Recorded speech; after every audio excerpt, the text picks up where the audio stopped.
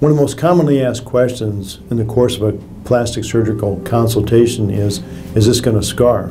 And the answer is yes, it is going to scar, because that's how our body heals.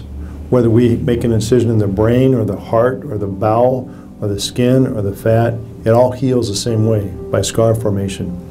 But in cosmetic surgery, the appearance of the scar is very important because people are looking for an enhanced appearance.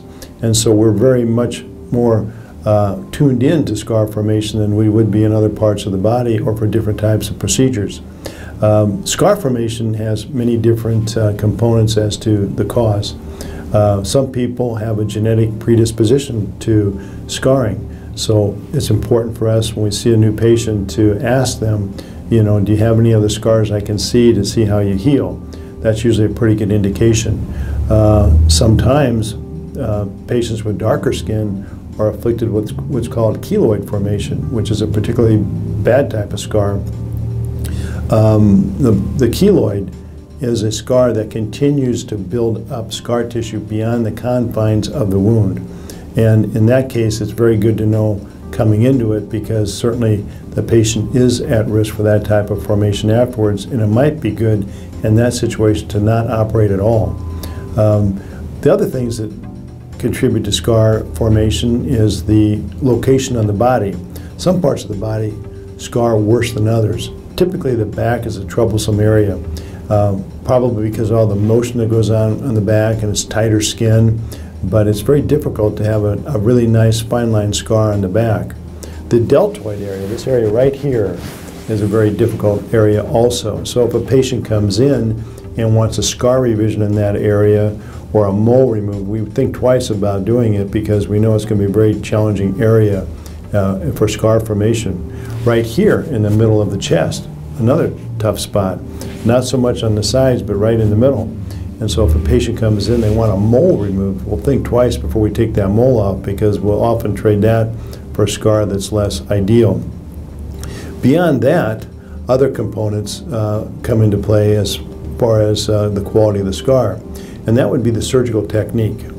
One of the most important things in surgery is do no harm, and it's also another mandate we have is to handle the tissue gently. By nature, surgery is an injury. We feel the injury is beneficial if it's done properly, but if we handle the tissues roughly, we can create more tissue damage and more scarring. So gentle handling of tissues is very important. The location of the scar and the orientation of the incision are very important also. And those things are taken into consideration when we perform any type of surgery. The next thing we think about is wound healing after we've made that incision. It's very important for us to close that wound as perfectly as possible so that when we leave that operating room, we have a fine line scar set up. But as time goes on, if any type of infection occurs or any kind of wound separation, we're going to have a less than desirable scar. So preventing those problems after surgery is very important, not only for the surgeon, but for the patient and the postoperative management and adherence to the instructions we give after the operation. Finally, the other problems we see when we do see a scar that's starting to widen or thicken, we can inject that occasionally with a steroid. This type of injection doesn't give the patient the look of a person on steroids. It only affects the wound. But in many patients, it can thin that scar to some degree and settle it down. If that happens and we see the scar responding to the steroids, we might consider a scar revision in the future, knowing that that patient does respond to the steroids, and if we create a new scar that we don't like, we can start the steroid injections early, or maybe start it right at the conclusion of the operation to help prevent a scar. We have a new product today that we offer to many of our patients after surgery. It's called Embrace. Embrace is a system that is intended to take away the tension of the wound so that it can heal with more of a fine line scar. It's an additional cost to the patient. We offer it to the right patients after surgery. When I say the right patients, some parts of the body don't lend themselves to the Embrace system, but typically a tummy tuck or some type of breast surgery would be a good candidate for that.